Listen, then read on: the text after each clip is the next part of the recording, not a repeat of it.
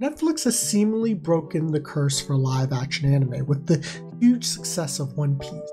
Now it tries its hands at another storied series, Yu Yu Hakusho. Honestly, it's a surprise there hasn't been a live action adaptation yet, because the series is not only over 30 years old, but it's so beloved in the world of anime. It's an anime that I haven't seen in quite a while, but it still holds a very special place in my heart as well. And one thing that I do vividly remember is the Dark Tournament arc. And this live action series definitely makes some unexpected changes to that arc, which is one of the most iconic in anime. Yet it kind of works, and we're going to talk all about it. This is Randy from the HassyVerse, and we're talking about Yu Yu Hakusho, the grand review. Now, if you're not familiar with Yu Yu Hakusho, here's a quick little synopsis. We have a boy named Yusuke Urameshi, who is kind of a punk, but he's got a good heart, and he tries to save this young boy from basically getting killed, but kills himself in the process. Instead of dying, he gets a second chance at life, but he becomes a spirit detective, so he investigates these demons who cross the lines into the real human world.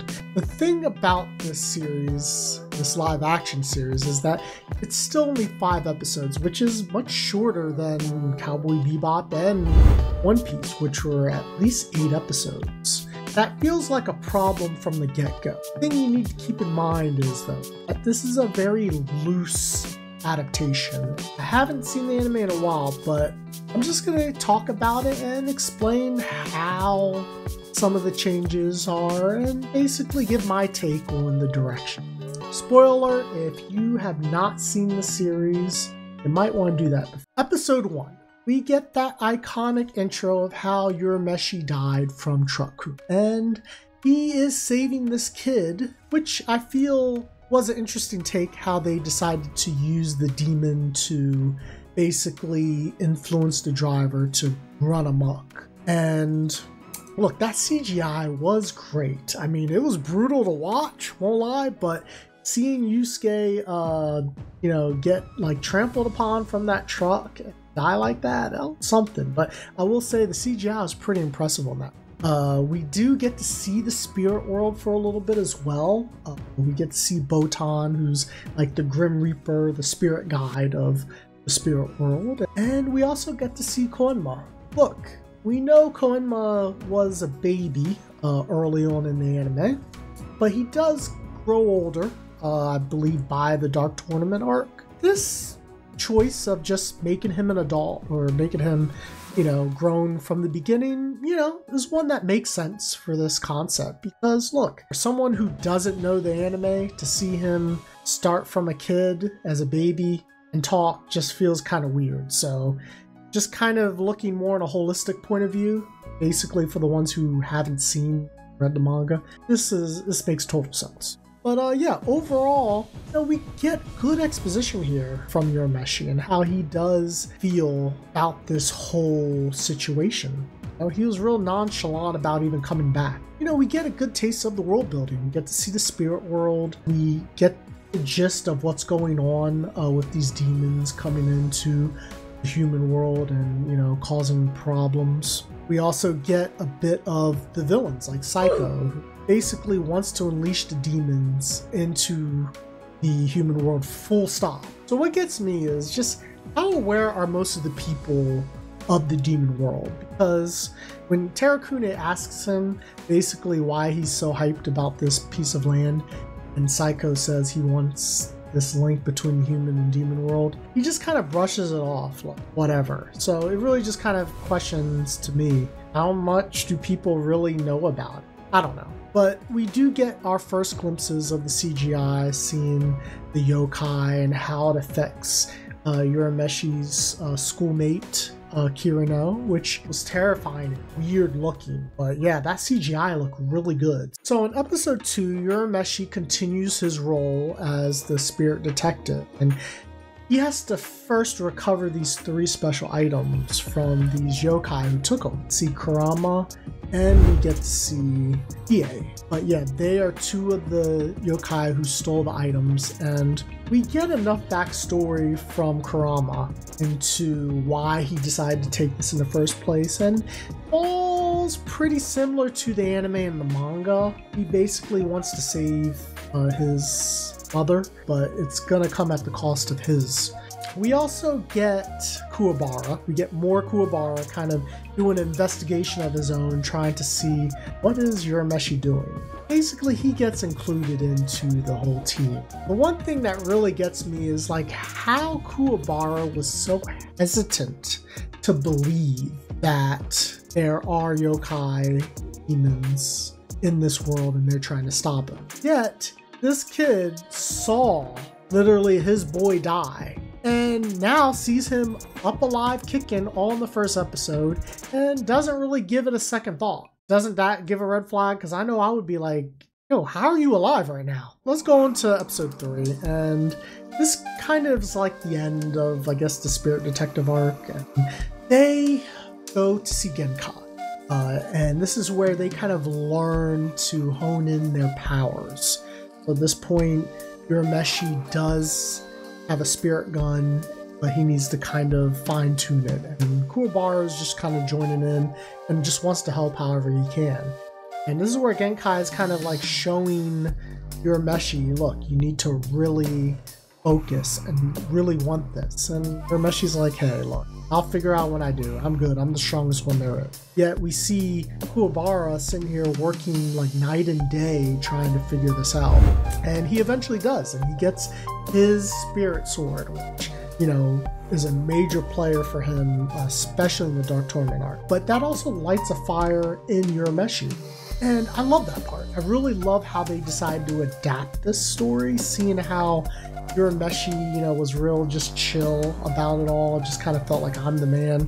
I don't need to worry about anything. But he does have a sense of like, man, this guy's sitting here getting stronger. I need to keep up. Like, he finally learns that I do have a rival. Because, look, for the longest, he didn't feel like he needed one. He didn't feel like he had one. I really appreciate that. I think that was just something that was kind of unique, and that felt like really like live action only, kind of the way they decided to develop that. Their rivalry is basically what keeps them going. Our friendship, baby! Now, this is also where we get our first glimpse into one of the iconic villains of the series, Toguro, and specifically younger Toguro. We learn of his relationship with Genkai, which is also based in the anime as well. You know, in the anime, it's a bit different, or in the manga too, I believe. Here, it's more of a student-teacher kind of relationship. But yeah, like, we don't really get to see much of the fight between Genkai and Toguro either, which, you know, is kind of a bummer. Episodes 4 and 5, that the Dark Tournament arc. What perplexes me is just how they managed to adapt like 60, 70 episodes an anime into a 2-hour movie. But I digress. It's not ideal, but I can understand the decision they wanted to make with this, because this is a different kind of adaptation. Now, the Dark Tournament is a major tournament where the team Urameshi, which consists of Yusuke Urameshi, Kuwabara, Hiei, Kurama, and a masked fighter, they go into the demon world to fight some of the baddest demons, yokai, you would ever think. And they were specifically invited by younger Toguro because he basically wanted to find the strongest fighters and beat them, see if he could stack up against them. He was basically Saitama, you know, going just full on dark mode, trying to create his own tournament to fight the strongest guys. What makes the Dark Tournament so different and so iconic is basically this Dark Tournament arc was really the first time where we see like the heroes really have everything stacked against them. I mean, they were going into the demon world where they had to fight these demons in their own building. You know, these demons wanted them dead, you know, and like, yeah, it's like the worst kind of home field advantage you can get. At this point, like Team Urameshi, they weren't even friends. They were kind of coming together with their own motives, but they had a common goal in mind. You're just trying to survive and do what you gotta do. You haven't really seen that in a lot of shonen at this point. Like, not even Dragon Ball. The other thing, the stakes were just so high. Because even with something like the martial arts tournament, it's just winning a silly tournament. Here it was much more. Like, they had to survive, or like all the people they loved would die. So they really had incentive to survive. And it's just those like elements that really make the Dark Tournament so iconic and why people remember it so well. Now, like, all the fights in the arc were terrific. We see how Yusuke takes it up a notch. We see how Kurama and Hiei step up their game. It's just really great to see like how they all face their demons, but at the end they surpassed it and they overcame them to become better for it. This live action series is different because while still on a remote island, basically this really goes from like a genuine tournament to kind of like a secret underground betting. You know, we get all of the main characters. They basically get one fight, and it seems like it all kind of happened by accident. Maybe with the exception of Toguro and Urameshi, but they all happen to be the same fights that they all face in the anime. So, I mean, that was obviously structurally from a storytelling point of view accurate, but they only face one person. Basically Kurama versus Karasu, we get Hiei versus Bui, we get Kuwabara versus older Toguro, and we get Urameshi versus younger Toguro, sorry. Basically, they do ixnay the whole power system, the power leveling. We don't really have that in this live action, which is probably for the best. The CGI in this series was great, especially for the fights. You know, we got to see Kurama in his final ultimate powerful form. You know, the deaths between these guys, like even the deaths were good. You know, it just amazes me how they did do this whole entire arc in, you know, just 2 hours. But, you know, when you see that it's not a one-to-one adaptation and more of a reimagining, it makes more sense. You look back like at how they altered these storylines, like Genkai, the whole training episode 3, seeing them set up Urameshi's Spirit Wave and Kuwabara's Spirit Sword, you know, within that episode, so they could use it in episodes 4 and 5. And to kind of use Keiko's kidnapping to springboard this whole thing is just very interesting that they decided to go this route. The fun part is we still get some of the bells and whistles of the Dark Tournament arc that make it iconic, like Genkai's death. Even though her death happens before the Dark Tournament arc, it still propelled Urameshi to like become stronger. We also see like Kurama and Hiei grow as well. You know, we get to see them really appreciate Urameshi and Kuwabara, and they all become friends at the end. Now I want to talk about the characters for a little bit. And Takumi Kitamura, he is the one who is playing the role of Urameshi. It's a solid choice, and I think he did a solid enough job because he definitely used that acting probably chops from his role in Tokyo Revengers. We do see that unlikable at times, kind of punky kid.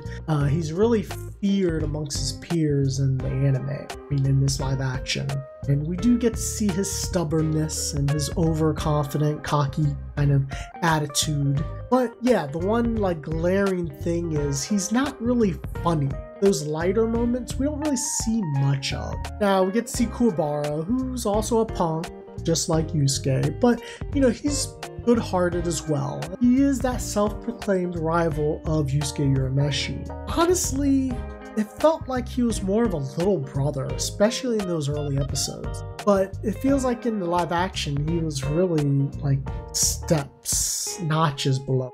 I do love how we see him fall in love with Yukina, like at first sight. I'm trying to think, because we know Kuwabara is a big cat person. Does he even see or pick up a cat in the live action? Because I'm not remembering right now if he even does that. I think we did, but I could be wrong. Let me know in the comments. But then we get Kurama, like that cool, calm, collected yokai who's basically started the series wanting to save his mom and sacrificing his life to do so. That was pretty accurate, you know, not just his backstory, but his personality. And then we go to Hiei, who's that mysterious, standoffish, rogue yokai who basically wants to go his own way. And we see that here as well. You know, there's a reason why he's badass and one of the most strongest in anime. I guess really the one glaring thing I would have loved to see is him use that evil eye more. We got to see a glimpse of it for sure. And then we have younger Toguro. The younger Toguro is really the only one that matters in this whole series. His desire to become the strongest is basically there.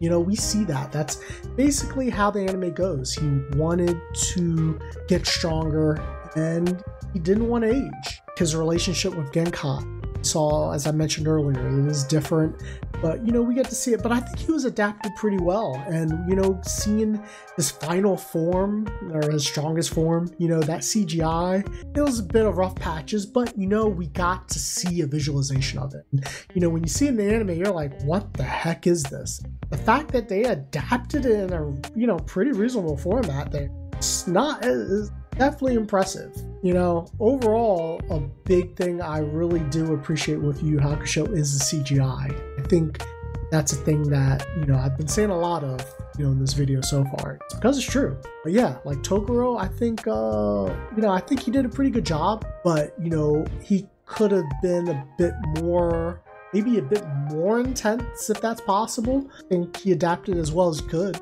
And then you look at Elder Toguro as well, you know, seeing him and his creepy, you know, ability to like change his body and things, like, you know, seeing that was pretty creepy. And, you know, seeing him perched on younger Toguro's shoulder, you know, seeing that live action was kind of weird to experience. But now, the thoughts. This is a great series for someone who has not seen or read the manga. You can come in here and you can pretty much get the bells and whistles and you'll get a different take, but you won't even realize that the story is vastly different. But you'll get a pretty cohesive story. I mean, I respect the different direction.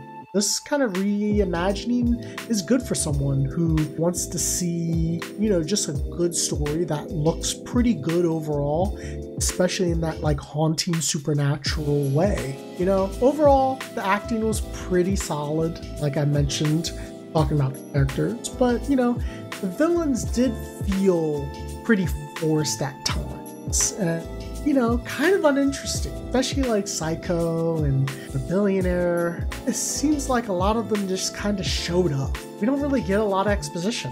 If there was more episodes to the series, maybe we could have gotten a bit more of that. Now, and this goes for some of the main characters too, like especially like someone like Genkai. I would have loved to have more Genkai.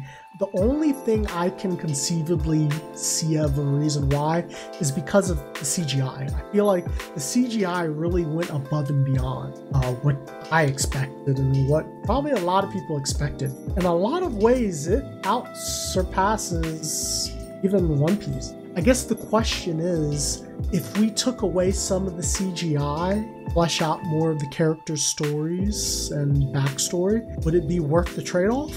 I think they could have benefited from that. If that meant having more episodes, you know, and kind of like filling off some of that CGI, I would take it any day of the week. But I'm curious to know what you guys think. The future of this series.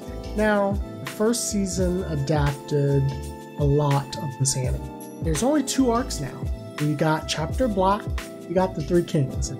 I don't remember them as vividly. I do just remember how big they get, especially the Three Kings, but like even with Chapter Black in particular, you know, we get that like real deep kind of like philosophical look at what it is to become a spirit detective. And you get Sensui, who, you know, really kind of turns Yusuke's world upside down. We see the Three Kings arc, we see how major implications it takes into the world, not just the human world, but of the spirit world and the demon world with Ryzen. And look, while Sensui and Ryzen are not as iconic as Toguro, they are powerful. They are very big villains in Yu Yu Hakusho. You know, I think they really need to do justice and making these 2 arcs separate. They should be a season apiece, but more likely we'll probably get these 2 mashed up into 1 season. I would love to see, you know, a nice 5-episode a season for Chapter Black and for Three Kings, just because of the major implications it has. And look, we get to see Yusuke Urameshi as a demon as well in the anime, so, you know, we're gonna see that, you know, if we get another season.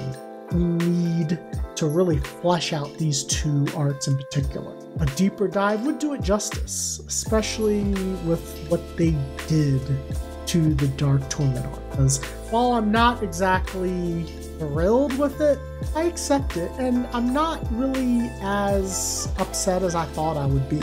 I mean, if they can find a creative way, like they kind of did here in the first season, I'm for it. But I would definitely stress to them, hey, let's keep these two arcs separate and make them a season apiece. You get more fleshing. Who doesn't like a good fleshing out, right? Now, I want to thank you guys for hearing me talk a bit about this Yu Yu Hakusho review, and look, if you like this and you want to see more of what I got, definitely click that platypus. It should be there to subscribe. I would really appreciate it. Please like this video as well if you loved what you saw. And look, don't forget to have a great night, a great morning, a great day, wherever it is, wherever you are. Don't forget to stay nerdious.